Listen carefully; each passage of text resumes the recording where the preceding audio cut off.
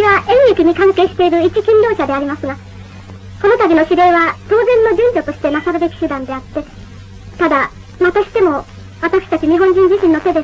これを成し遂げることのできなかったことを非常に残念に思います。それにつけても、考えることは、目下急速に進展しております婦人解放の問題も、どうか私たち女性自身の手によって、一層その度合いを速めたいものと思います。家庭婦人はもちろんのことですが、私たち勤労女性は、仕事と家庭との両方にエネルギーを割かなければならないだけに、政治の勉強には一層努力しなければならないと存じます。そして、日常の問題の一つ一つをあくまでも大切に考え、積極的に批判して、今まで個人個人では解決できなかった全ての事柄を社会的に解決する方向へ持っていきたいと思います。